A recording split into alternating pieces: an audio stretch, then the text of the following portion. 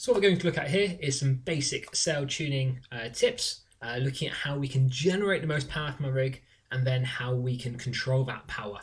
And we're going to look at what the controls are we can use. We're then going to look at how we apply those controls. So the three main controls we're going to talk about today, we've got the Cunningham, which is just here running up and down the mast. We've got our outhaul, which is the red one just below the boom here. And finally, we've also got our kicking strap, which is the one running just here in between our mast and our boom. So what do these controls do? The job of our Cunningham is to pull down on the luff of our sail. This pulls the power further forwards in the sail, but it also compresses the mast and flattens the sail shape.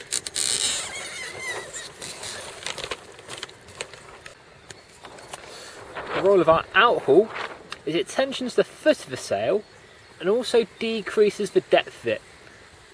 The tighter it is, the flatter our sail becomes.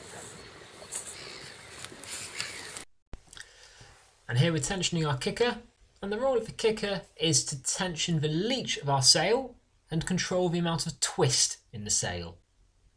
Here again, pulling it tighter decreases the twist, easing it increases the twist.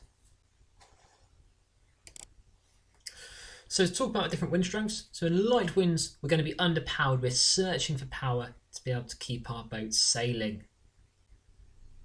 Medium winds, we're powered up comfortably, so we might be sat on the side, we might be hiking, but we are in control and we're maximising the power we can get. And as we move into the strong winds band, we're now starting to become overpowered. We're hiking and we're looking to depower our rig to allow us to remain in control. So here we are in our light wind situation. Start with our Cunningham. We've just taken out any excess slack. We're not looking to depower the front of the sail yet. For our outhaul, we're going to pull that on very slightly more than normal. With the lack of wind at the moment, we're going to need to help the sail hold its shape, so a bit more outhaul. And finally the kicker, which is taking any excess slack out so the boom doesn't lift too much, causing the sail to twist.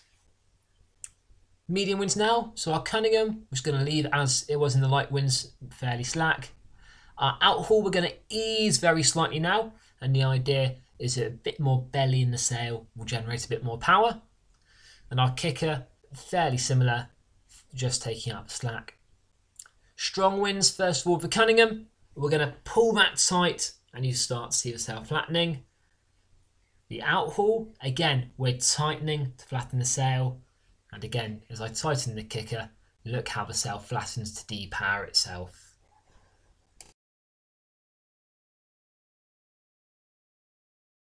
As a general rule, when we're going downwind, we can ease all our controls, so the kicker, the outhaul, and finally the Cunningham. This just gives us a bit more shape and a bit more power again. So to recap a few of those key points, a flatter sail generally means less power, a fuller sail will generally mean more power, and please go and play with your boat. Experiment with these controls, see what happens when you do things with them, and find what will work for you.